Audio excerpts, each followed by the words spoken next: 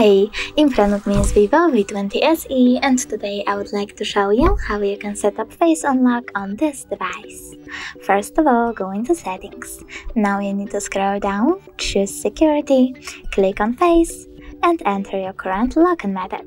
After that, read the disclaimer, click on start to add at the bottom right corner. And click OK. So now when I turn off my screen, then turn it back on,